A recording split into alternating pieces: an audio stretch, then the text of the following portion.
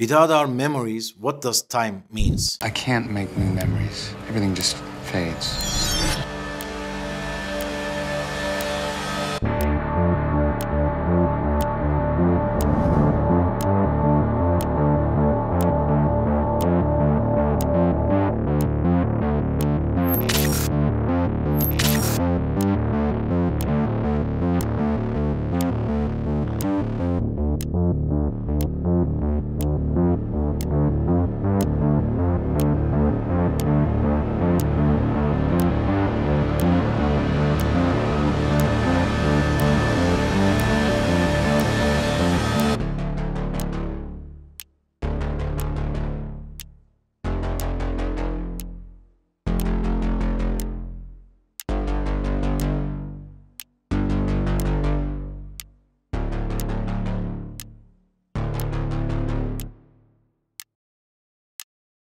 It was year 2000 when I first watched the movie Memento and met the director and producer Christopher Nolan. Since then, he became one of the most popular directors. Although most of the people knew him from the famous Batman Dark Knight trilogy, he actually produced more impactful movies, and many of them were focused on the meaning of time. From the man who lost the track of time due to his loss of memories, to a man who got lost in between real time and dreams, and even super agents dealing with the time going backwards. All were great movies focused on time, but probably the greatest one, the Interstellar movie, was produced on 2014. I hate people leaking spoilers about movies, and no, I won't give any today. But if you still haven't, you should see this amazing movie. I know it helped many people to realize some facts about the meaning of our life and the value of our times. Nolan, with his unique storytelling skills, put the time in the center of the story with Interstellar. This time, a mechanical wristwatch was one of the stars of the movie. And honestly, I wasn't surprised to see a Hamilton watch, because we all know how Hamilton is focusing on taking place in Hollywood movies. There were two different Hamilton watches in the movie. One was the khaki aviation pilot day date seen on Cooper's wrist, and the other one was a khaki field watch which he left to his daughter Murph. Since the main plot of the movie was already about the emotions between both, the name Murph was given to this special watch. Yes, we have seen many watches in the movies before, like the James Bond series, but none of them was like Murph, because this time the main story was all about time and love.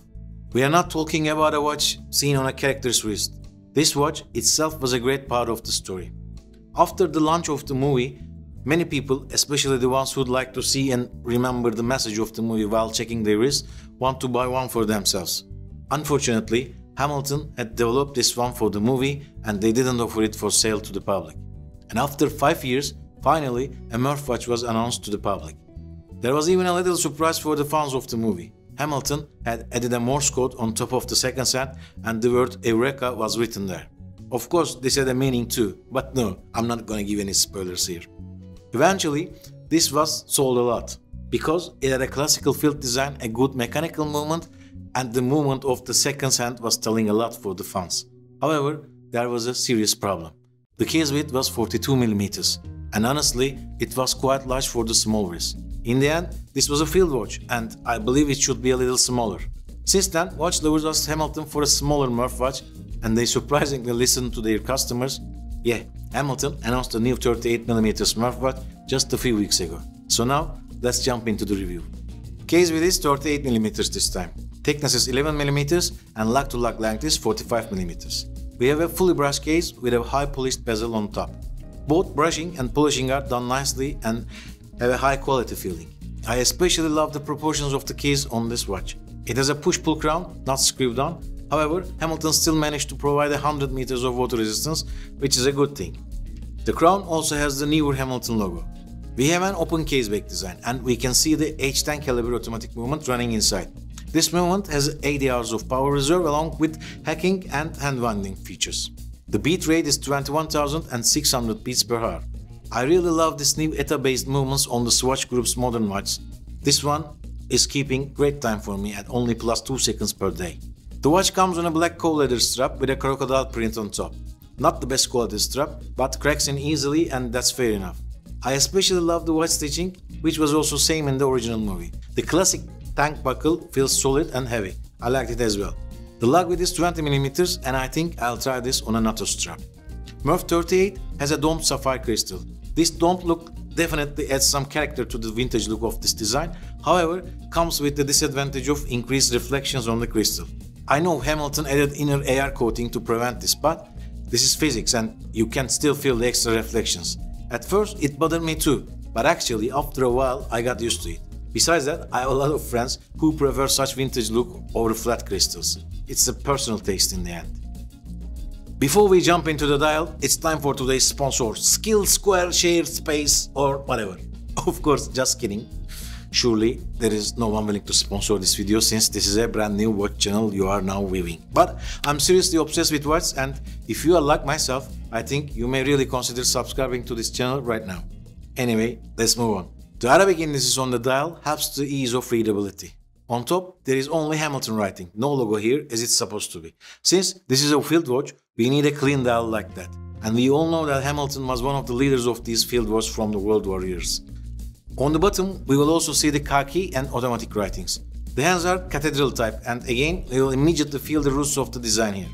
The major difference between the 42mm version of first Murph and this one is on the second cent. As I said before, the first one had every word written on the second cent in Morse code. This one doesn't have this. Actually, the original one on the movie didn't have this detail either, so maybe this is more identical to the origin. The lume on the hands and indices are not so bright. Actually, I was expecting better performance from a field watch, but I love the ivory color on these parts. Yeah, I'm a big fan of the vintage lume look. When we consider the iconic movie and the message it carries, I believe this watch will also get great attention from the watch lovers. Now we have two size options, and when I think about the great story of love between our hero Cooper and his daughter Murph, I believe this may be a great choice for both men and women. If you have large wrists, you can still buy the 42 one for yourself and this 38 one for your daughter or your wife. In the end, we all need to make the wife happy to keep on buying new watches, you know. Actually, I'm keen on hearing your thoughts about this watch. If you write down your comments, we, as like-minded watch geeks, can discuss about it more here. By the way, this is my new camera recording right now. I'm also a great fan of cameras, and if you are like myself, recently I had reviewed another watch which was designed to mimic a camera look. It's not about a watch that much popular, but if you have some more time, I highly advise you to go and check this one. In my opinion, this is a secret gem, and if you still didn't subscribe to the channel, you can do it by clicking here. I wish you all the best times with your great watch, and I'll see you soon on the next one.